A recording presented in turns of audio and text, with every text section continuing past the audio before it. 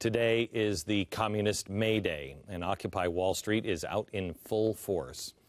There are protests now in 135 U.S. cities. Demonstrations are taking place all over New York City.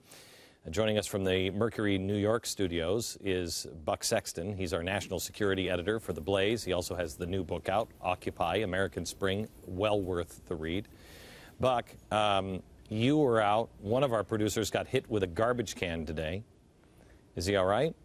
He's okay. I was a few yards behind him when that happened. I decided that today, because there was so much going on, Glenn, there were so many, some of them very small, some of them involving hundreds or even a few thousand people around the city, that I wanted to find the sort of the core element of anarchists that have attached themselves to this protest as really a primary part of it in terms of the destruction and really getting the headlines. So I found the Black Bloc, as did some of the producers from GBTV today. I got a tip about it and our paths crossed. Essentially, they had gathered on the Lower East Side. There were maybe 300 or 400 of them, I'd say. They had horrifically vulgar, gross signs up. These guys are very serious, Glenn. I mean, there's rage in their faces. These are the hardcore anarchists. These are the guys you just don't trifle with. You know, as bad as some of the Occupy Wall Street people can be, they're not the Black Bloc. They are. Can we show any of the signs? Did we blur any of them out? Show some of these signs. Because these are truly shocking. Yeah. How about that one? Yeah. I mean, who makes that sign? Kill capitalism, save the world. I mean, Glenn, these, oh, there's another one. I mean, what? I don't even understand that one. Yeah, so a lot of them are nonsensical. The point of it is just to whip people up into a frenzy of absolute rage. And you can see some of these individuals, they're covering their faces. They are very combative against the police. They were running amok. They ran around in Chinatown. They were frightening elderly people left and right that were living there. It was just really a scene of rampage in lower Manhattan. And I have to say, you know, these are individuals who are sort of loosely affiliated with the same movement, for sure, as those individuals in Cleveland who have been arrested on suspicion of trying to blow up a four-lane bridge there. So they want to destroy. They want to undermine the state. They want to bring the whole system down. These are not people that want to talk about bank reform and changing the system to even out inequality a little bit. So where is anybody on this one, Buck? I mean, where's the media on these? Where is the unbelievable ringer that they put the Tea Party through? Where's the DOJ on these people? Well, you know, the media is trying really hard to separate out this group from the rest of Occupy, but of course that doesn't work very well because this group sees themselves as an absolutely essential component of Occupy. They see themselves as sort of, I've called them the Hezbollah, the hippies, but really, I mean, they are the vanguard. They are the violent forefront of this movement. And they work together. This is, you know what this is? This is the Weather Underground arm from the 1960s, and they work together. These guys will kill. They will blow things up. Any doubt in your mind? There are elements of that certainly are willing to be violent. Yeah, we've seen that. I mean, there's a plot that they believe they just stopped that would bring down a bridge. So clearly there are possibly violent elements in this movement here in New York. There are definitely violent elements elsewhere in the Occupy anarchist sects elsewhere in the country. And I just think that this is something people need to see because, Glenn, right now, in Union Square, there are thousands and thousands of occupiers. The square is absolutely packed. It is full. And there are some of these individuals there, but there's also a lot of the unions. There were, as I said, and I talked about this last week when Occupy American Spring came out, there's basically the family-friendly side of Occupy, if you will, or the camera-ready side, which we saw in Bryant Park this morning. We saw it in Union Square today.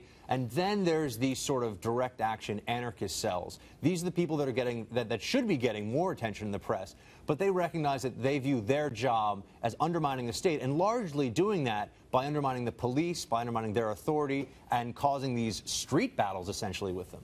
Okay, I'm concerned that we had, I think, providential rain this morning, which kept the numbers down during the day, but Black Bloc, they're not daytime people anyway. I mean, these are the people that once it starts to get dark and crazy, they get dark and crazy. Glenn, I spoke to some of my sources today actually around Union Square, people that I know who are covering the movement or involved in making sure the movement doesn't get out of control.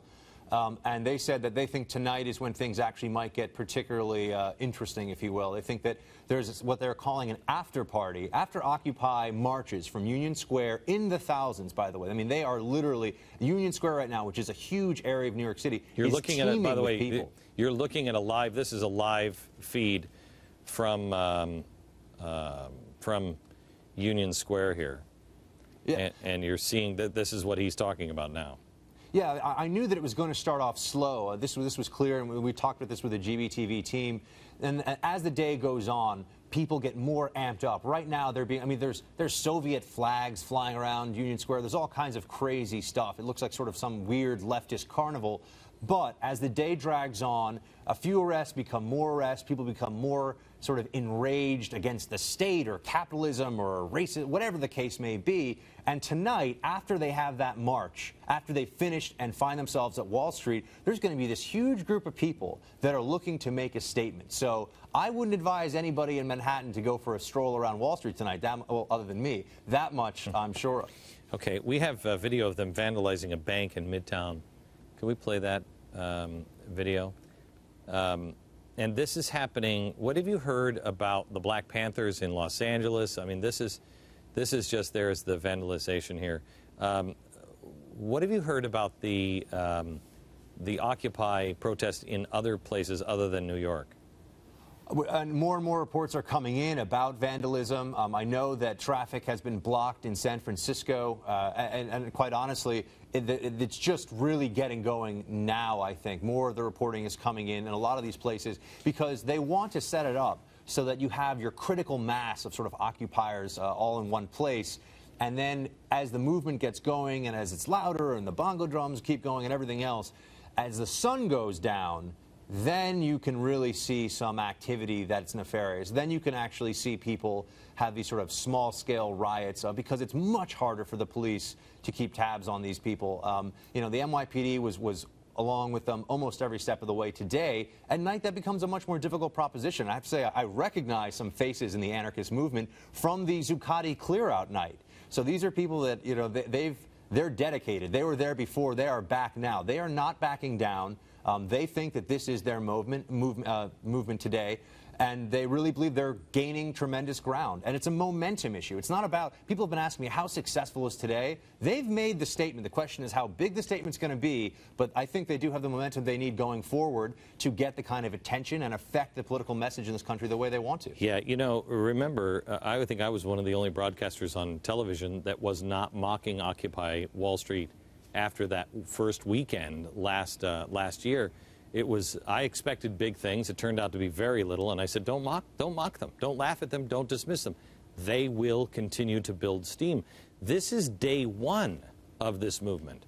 You know, I read a few sites today that were saying that, you know, this is a 30-day movement just for May Day. This is the kickoff. Am I wrong? This is the kickoff of what's coming all summer. Look, everything today so far on the occupier side has been very well planned, very well coordinated. They know exactly what they're doing. You know, the Black Bloc dispersed very quickly, I have to say, once the police finally got a hold and got around of them at one point. So, yes, I think that they're going to continue on with this. And, Glenn, on the first day, as you said, you took them seriously. They were saying, this is just a practice. We are just establishing the beachhead. This is the beginning of a much broader, longer-term movement to really shape the discourse in this country, for some of them to completely change this country, I mean, to bring about revolution.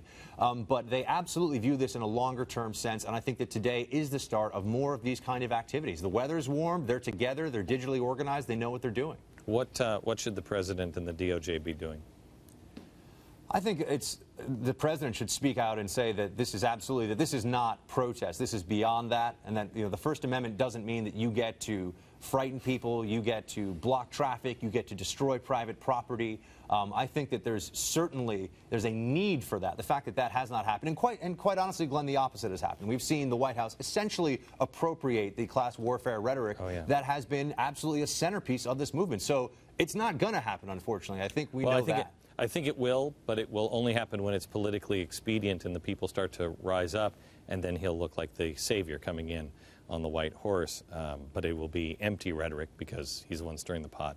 Buck, thank you very much. And the name of the book, you can get it, you can download it. It's an ebook. You can download it now. Occupy American Spring. Grab it, read it. You need to know about this movement. Back in a minute.